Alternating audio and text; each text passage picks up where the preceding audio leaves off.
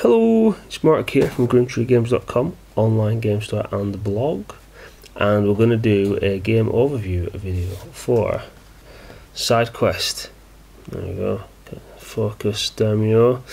SideQuest is a 1 to 4 player co-op dungeon crawler. The game amounts to basically these cards, some cards off to the side here, and 2 dice. So it's nice and portable. Stick it in your pocket, go for a wander, have a dungeon crawl. Awesome. So, in a nutshell, what we'll do is we're going to talk about how it plays, take you through a turn or two, and then let you know what I think.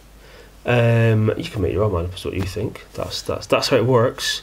That's free will for you. So, the layout. So what we've got here is we've got this. I've set this up ahead of time to make it a bit easier. So we've got there's 2 players, 2 heroes. These are hero cards. As you can see at the top, it tells you how many pieces of equipment and how many spells you can have on your person, and you've got a little special action at the bottom. Same with that guy there. Now then, that's 2 of potentially more. Let me find the cards. Why is nothing ever where I left it? Right, here we go. So there's also a rogue, a druid, a cleric, a warrior, a mage, and a barbarian. So there's lots to choose from. Each one with their own little special ability. So that's a choice you have to make at the start of the game. You also get to choose your starting basic weapons. So there's those ones that are down on the table currently that you can see. Mace and training wand, and there's some more here. So these are the basic ones. You're going to want better ones quite quickly. They've all got different damage and abilities. Well, get to that. Una memento. This is your health. This is quite nifty. Look, so as you lose health, you spin it around. Yeah, that's quite cool. And this is the dungeon. So what you do is each one of these is a locked door. Sorry. You take the locked door. You take some more locations. You have 2, and then however many players, which scale. So more players have more locations, and that's where we're going to start fighting beasties. And then at the top, we have a pre-constructed deck here that I've built for this particular dungeon, and then we have monster cards and loot cards. The game comes with 3 possible scenarios. So there's easy, medium, and rock hard. So we're going to start off on easy, and basically all this does is it tells you how to build a deck. So we've done this. We've done 7 focus. We've done 7 bad guys and 3 pieces of loot, and at the bottom of that autofocus. Why do you heard me so? And at the bottom of the deck we've put a key, basically. So that diagram is that deck there. That's what we've done. That's what we've done to try and. That's what we need to beat. If we beat that, then we go to. I'll get you. Okay. If we beat the top one, we go to the next one, and then if we beat that, we go to the big baddie at the bottom. This that big dragon. Nyx Fang is called. Now I've mastered the art of autofocus. Right, cool. So that's the setup. It's dead quick. It doesn't take long at all, which is good for this kind of game when it's short and sweet. So how do we play? A turn has 4 phases, essentially. You have the refresh phase, where you fill the dungeon. The hero phase, where you can do what you need to do. Monster phase, they hit you back. And then the end phase. Okay, so the refresh phase, dead simple. Each one of these locations is going to get a monster. Okay, so well, actually, first of all, we'll flip the locations where the heroes are because they know what's going on. So each location has some special rules. Hall of Valor, in this case.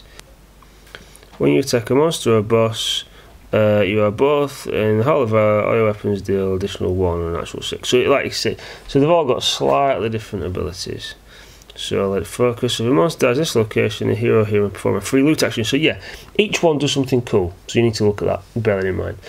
So the refresh phase. So we're going to take our dungeon deck that we've built and we're going to place the monsters or loot as it is, because remember there's some loots were shuffled in there as well. Oh, look at that. Phew, score. So obviously none of these are the key. The key for the dungeon is right at the bottom. So now one of these will be a locked door, because we know that when we built this deck we put a locked door in here. So we need to explore and find the locked door. We need to get to the bottom of that deck and find the key. So heroes go first, which is nice. So what we do is, well, we have a look at the actions we can take. Now let me refer to the page so I know I have them all. So actions are, so you get 3 actions. You can do 3 things. They include, you can move, straightforward, yeah. You can move, you can attack, so if you're in a location with a monster you can attack it. You can pick up, if you're in a location with an item, you can pick the item up. You can loot, if you're in a location with nothing at all, well, no monster, sorry, no monster, then you can try and loot it. You roll a dice, 5 or 6, you find something, you pick from the loot pile, find something nice. You can cast a spell if you have a spell to cast, or you can trade if you're in the same space as a fellow player. You can shuffle your items around. Also, it's important noting that you do, like I said at the start, you do have a max item count. So if there's ever too much, if you're holding too much you can't move, you need to drop something or maybe trade so you can move again. That all makes sense, yeah, good stuff. So as an example, what we're going to do, also I forgot something. At one time a player needs the leader stick. Okay, so for argument's sake we'll make this player the leader. That's just so you know who the start player is each turn. So we'll start with this person. So they've got a mace. The mace says, if you can see, 5+, you do two lots of damage. Easy, yeah? And that's the range. So if that was a 1, it could do damage to there or to there, but it's 0, so it's just here. So he's gonna attack that rat swarm. Rat swarm has 1 heart. If it had more hearts, you scuppered. Actually no, it's got 2 damage. Tell a lie. If it had 3 damage, it'd be scuppered. You've got to do all the damage on the card in 1 hit. So early levels, if you have rubbish weapons, you need to start looting quickly and get the weapons that do much more damage. So 5+. I'm rubbish at all games like this. Now I have an option. So that there's a rule that I missed to begin with, which made the game very difficult. However, what you can do is, when you're spending points, you can decide to add additional points after the roll for any actions that you have left. Okay, so for example, I've rolled a 3, I've only taken 1 action, so I have 2 actions left. So that means take my additional 2 actions, add it to the 3, and then I can get a 5, which means I hit, but I can't do anything else. Yeah, the clever thing about this is, obviously, is the more actions you spend, the less you have that ability. So I can say, no, I'll roll again, because then I might get 2 attacks, I might get 2 hits.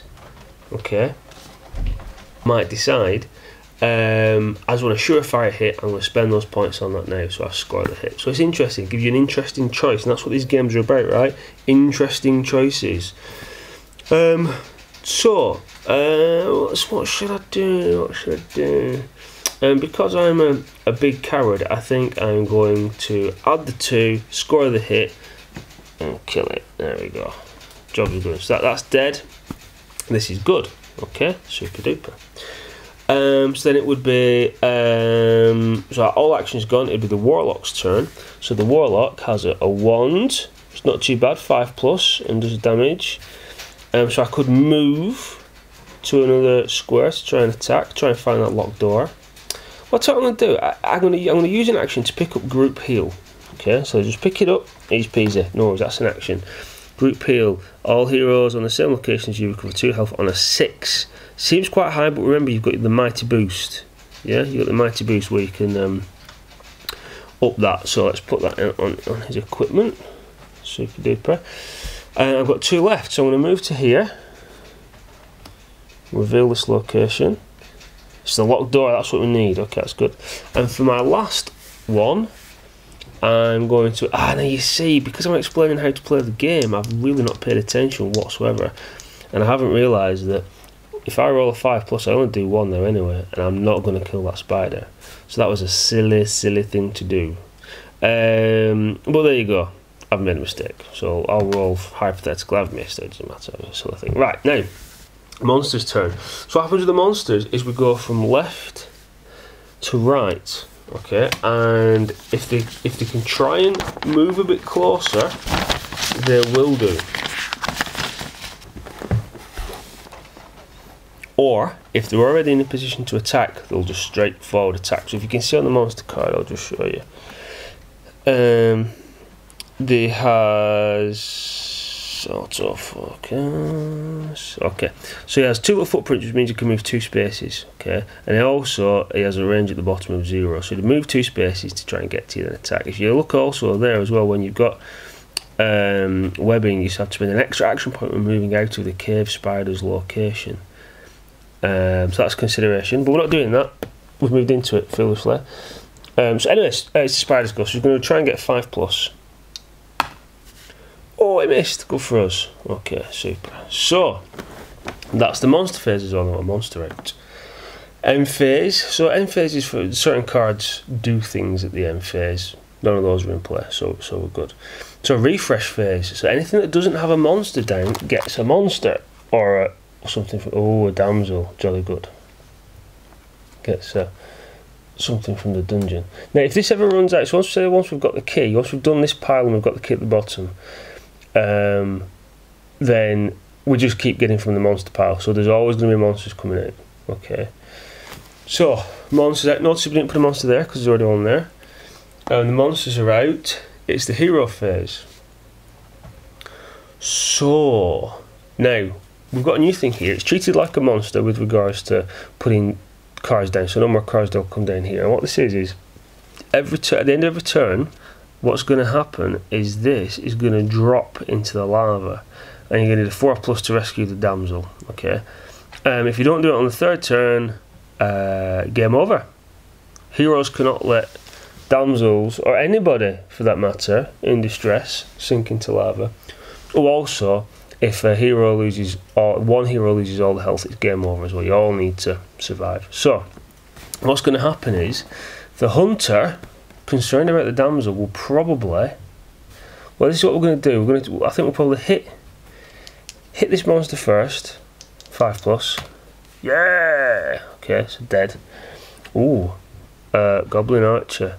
When the Goblin Archer dies, a hero in the same location may loot for free. So let's get a card from the loot pile. Oh, amazing. There you go. That's pretty good. That's a mini crossbow. Okay, now you can only have one weapon equipped at once, and you can re-equip whenever you loot or trade or pick up and shuffle things around. So I think at this point we shall equip that. Put the mace in our backpack. So I've done that, killed him. That's good stuff. Now, if I can move, and I can move freely. If he was still there and I tried to move, then he would get a free attack at -1. So something to bear in mind if you're moving and there's creatures there. Oh, the hunter actually got a special ability. He could move 2 spaces per move. We don't want to do that. We're just going to move over here. 1. So our 3rd action, we're going to try and rescue this damsel. 4+, rescued, easy. Super duper. That's all those actions done. The warlock.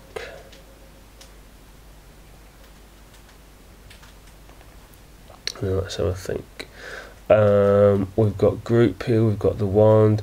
So I can move away from the spider, but it's going to cost me an extra action point, and it might hit me. So let's just. But you see, I've done something silly there, because I can't actually damage it, so I have to move away. And it's going to move as well. The warlock really is not having a good time. So what we'll do is we're going to move away, which is going to cost 2, because it's an extra 1. The spider's going to try and hit me, -1. Okay, so the spider missed as I moved away, and then I'll try and hit the zombie. So a 5+. Got my training wand.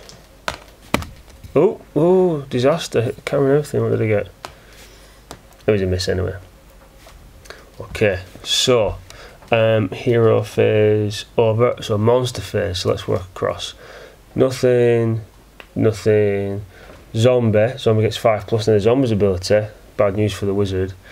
If it deals damage, that hero must discard a spell. Bad news. So roll a dice, 5+, and he missed, which is good. The cave spider. So the cave spider has to be in the same square because he's on a 0 for range, and he can move 2. So the spider's going to go over here to the armory and roll 5 and damage 1. There we go. Then that's the end of the monster phase. Now the end phase, now if the damsel was still in play, the damsel would, and it's a nifty system because there's like lines on the bottom of the card for as it goes down, so the damsel would go down 1, and then the next end phase, down 1, then third turn, dead, and it's game over. So, I mean, without playing to the end, I think you've pretty much seen every rule in action. And the only thing I didn't do, I suppose, was loot. So if I'd have cleared a space, I could have rolled the dice, 5+, which I failed on, 5+, I could have got an extra loot card. And there's some pretty cool stuff if the focus plays ball. Elite weapons, so hit on a 2+, fireballs that do a lot of damage, spell barriers so you can block off squares, awesome shields, rerolls casting, so there's lots of cool things, and again interesting decisions and all, because armor, for example, where's it gone? I've seen it. Armor, discard armor instead of taking damage, but instead of taking all the damage. So do you use the armor when you take that 1 hit, or do you wait until you get a 3 hit? Interesting decisions. Yeah, a big 3 damage. Some of the monsters have 3 wounds and can only be beat by things with 3 damage. I think there's a couple of weapons in here, there's some spells that do it. So it pays to try and loot. Even if you've got the key, you can escape. If you're on an easy level, in theory, it sometimes pays to just loot a little bit more. So let's say we finish that. Let's recap. So let's say we finish that, and we get to the end of the dungeon, and autofocus has been the bane of my life again. Let's say we get to the end of the dungeon, and then you do it again. But if you notice, look, the next one has more monsters in the initial deck and has less loot. And the last one has 10 monsters, but it also has 3 hearts. So, what are these hearts, you say? These are dungeon hearts. And when they come out, I'm trying to find them. I've stashed them somewhere in a pile. So there you go. So these are dungeon hearts. So these dungeon hearts, basically, they come out as monsters, and you have to destroy them before you can actually kill the big bad guy. And there's 3 dungeon hearts, so they'll spawn in different places depending on which location they're dealt into, and you have to kill or defeat each one of these dungeon hearts before the big baddie can be killed, which again is an interesting mechanic. So what do I think of the game? I like the game. I've played it a few times now. It's quick to play, there's always interesting decisions to make, and there's always a challenge, and I think that's the key into it, right? Interesting choices, especially in a co-op. If there's always one obvious thing to do, and you have 4 people playing the game, and every person says, yeah, that's probably the obvious thing to do, there's no dialogue, there's no interesting choices. If there's choices to be made, then players between themselves have to decide, and you can bounce it between yourselves trying to decide what's the best thing to do. So critical in a co-op game. Interesting choices. Now this is a purely personal thing, and it's not everybody won't agree, but the art is kind of like a comic book style, cartoony style. I prefer sort of like a bit more hard fantasy, traditional art, but that's a really small nitpick of mine. It's a personal thing. I know people that have seen this art and think it's really good because it fits with their style. They like the comic book anime-ish style. So again, that's a personal preference of mine. But mechanic wise, it's awesome. I think this is one of the games. I have a number of games that I always sort of, if I'm out anywhere, I go to the pub and there's a chance for a sneaky game, I'll stuff them in my pocket, like Oddball Aeronauts, Zombie Dice, that kind of thing. This could potentially find its way into one of my coat pockets next time I'm out and about, because it's perfect. You don't need a lot of space, plays quick, scratches the dungeon crawler itch. So there we go. That's my impression. That's what I think, and that's how it plays. I hope you enjoyed it. I hope it was informative, and I will see you next time. Bye bye.